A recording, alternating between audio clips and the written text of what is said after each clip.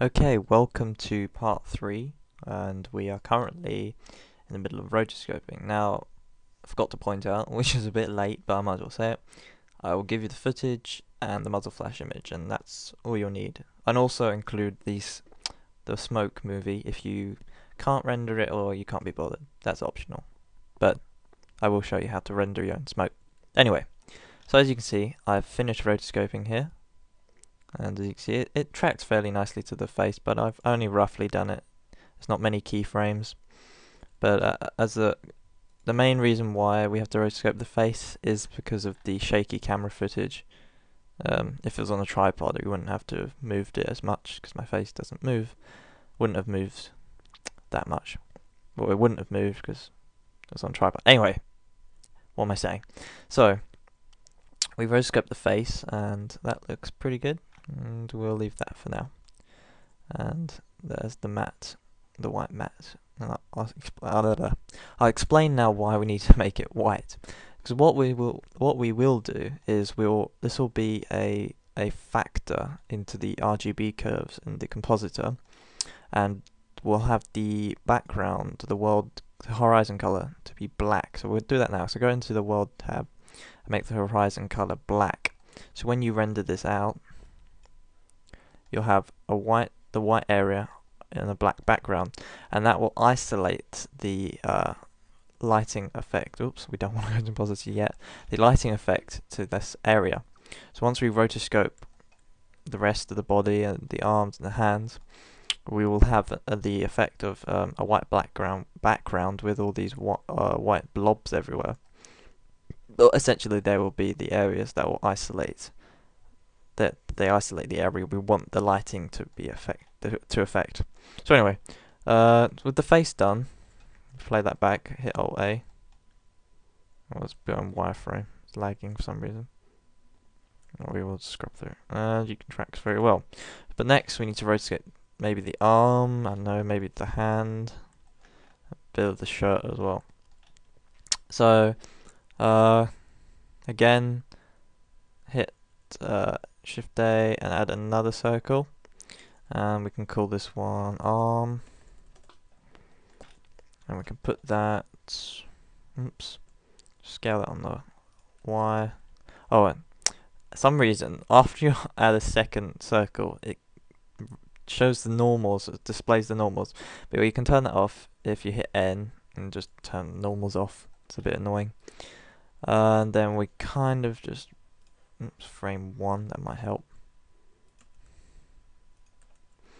If we just position this again like we did with the face, it's just gonna it takes a while, but you get used to it. So again, rotoscope the face, arm. That's gonna be loud on the microphone, sorry there.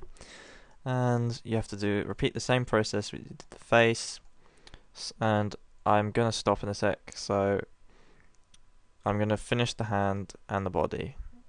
So again, if you're gonna do the hand and the body, again make a separate circle for the body and a separate circle, not curve,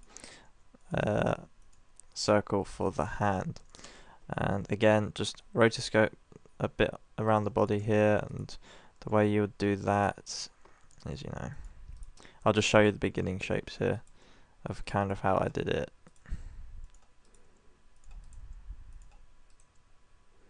Just pull that one around, and basically you want to have this side, this side of my shirt being affected by the lighting coming from the gun. So that's kind of the shape you want for the first frame, and just carry on keyframing that. And for the hands, this is the one I rushed, because the hands actually moved the most in all the footage. So for this one, you want to try and do as best as you can to keep the circle around the hands as best as you can. You can add more, you can subdivide the circle, but it means you have more handles to control, and if you want to do a better job, I suggest subdividing. but it's going to take a bit longer. Actually, I'm probably going to subdivide, stuff it. But, oh yeah, if you're going to subdivide, make sure you do it first. Don't subdivide later, as I think it's prone to errors, I've heard. So, make sure you subdivide first before you start rotoscoping with more handles. I'll probably just do that. That looks pretty good.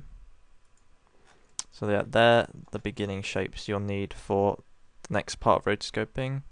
So we've got hand, arm, and body. So, oops, need to give them the white mat. I could probably fix that one a bit, doesn't look very good. Just to give you an idea what it will look like, there you can see our blobs on the black background.